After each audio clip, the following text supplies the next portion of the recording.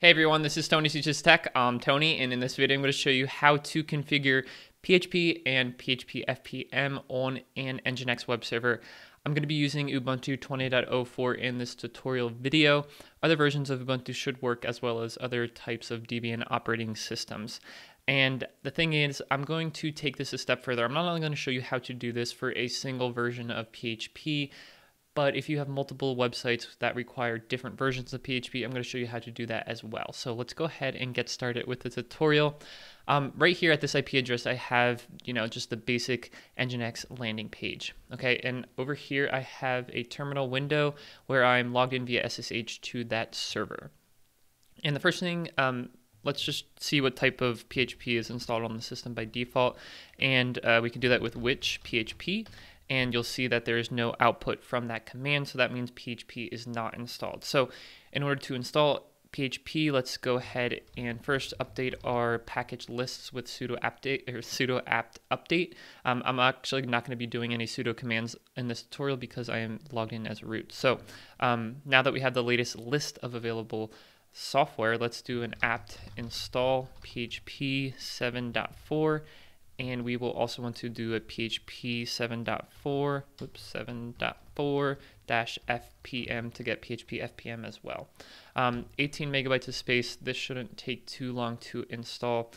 And when that's done, we can see what was installed. I'll show you a couple things that are critical, like pieces of information that are on the operating system here. One of them is the PHP-FPM socket. So if we look at var run PHP, and in here we'll see that there is a file called PHP 7.4-FPM sock. So we're going to actually reference that in our Apache or our Nginx configuration file. So let's do that next. Let's go to the etc Nginx sites available directory, and in here, if you want to use your own configuration file, that's fine, but for this tutorial I'm just going to use the default one. Very basic Nginx configuration file here. What this only right now, this only handles serving HTML files and other types of files, non-PHP files basically. So we have the root of our website here. Our index file is index.html, which we'll have to change that. But what we want to do is add another location block, kind of like this one, just for specifically PHP files. So I'm going to copy and paste that in here. So we have a location block that pretty much handles any type of file that ends in .php, which is PHP files. We're going to include this relative directory and file for fast CGI PHP configuration, which exists as part of the default Nginx installation.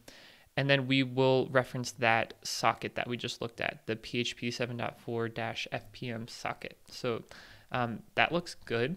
Let's also add to our index list index.php.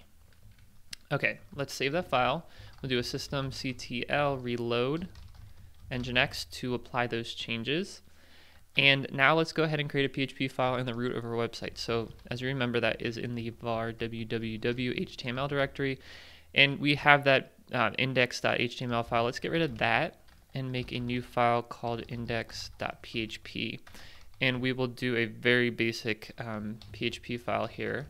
We'll just create our PHP block and then do PHP, we'll call the PHP info command, which is going to spit out a web page with all of the information about PHP, the web server, stuff like that. So very good, we'll save that. Now back here in our web browser, let's refresh the page, and instead of seeing this because we deleted that HTML file, we should see the PHP info spit out, and there we do see that. So at the very top you can see that we are indeed running successfully PHP version 7.4.3, and we also have our references to PHP-FPM in here as well. So at this point, that is really all the basics that you need to know about installing PHP, PHP-FPM, and configuring it for Nginx on Ubuntu in this case. I'm gonna, and that's fine. If that's all you need, then feel free to leave the video, give it a thumbs up if you liked it. But if you want to learn how to do this for another version of PHP, there's a couple of different gotchas here. Then I invite you to continue on with the tutorial. And again, this is if you want to run multiple different versions of PHP, or even maybe just upgrade your PHP version. So let's go ahead and take care of that next. I'm going to pull up the terminal window again. Whoops, not that. Terminal window here.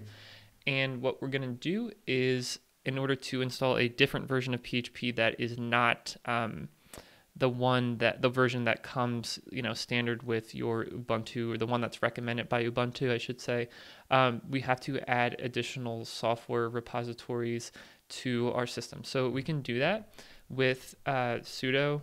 I don't need to do sudo. It doesn't hurt to do it. Add apt repository, and then ppa:/Andre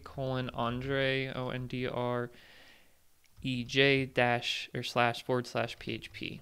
Okay, and that's going to ask us if that's something that we want to do. Hit enter to continue.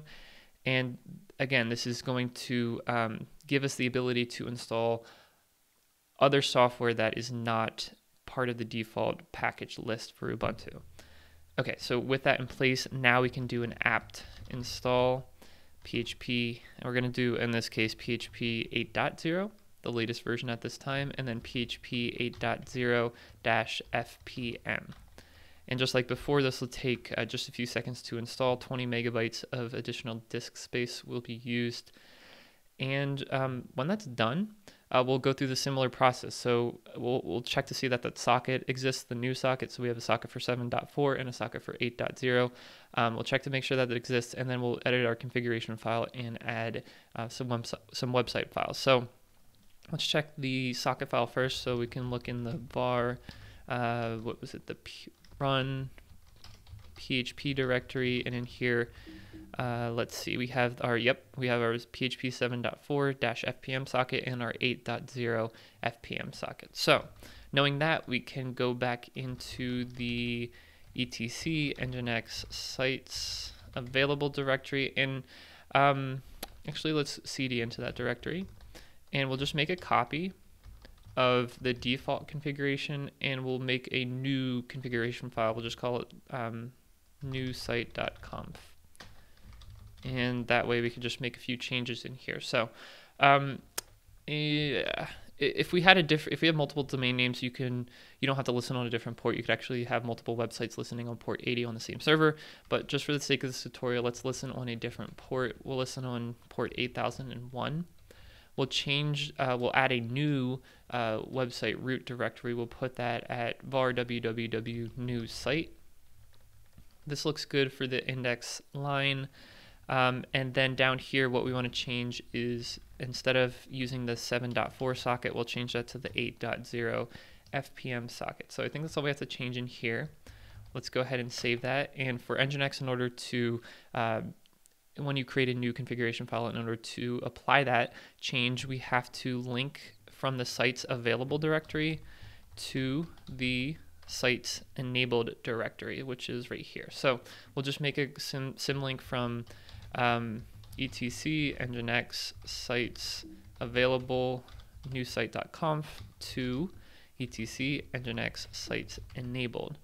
And then if we check in the sites enabled directory, we will see that we have our new site linked in there. So with that in place, let's go ahead and do a reload of Nginx with system systemctl reload Nginx to apply those changes. Whoops, what did I do wrong? Systemctl reload Nginx. Okay, that's better.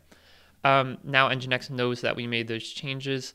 One last thing, let's go into the var www directory and make a new directory in here called new site. And inside of new site, we'll just make a index.php file. And same thing as before, we'll create a PHP block in here, and we will call the PHP info function. So we'll save that. Now, I think we're done in the terminal window, so we'll minimize that. Our old site here at PHP 7.4 should work on port 80, and it still does.